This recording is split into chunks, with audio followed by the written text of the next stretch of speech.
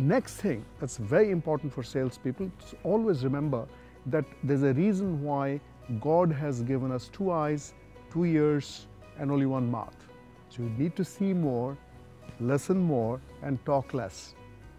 Don't go and kill your prospect or your customer with talk, talk, talk. Listen, listen, listen. Great salespeople are great listeners.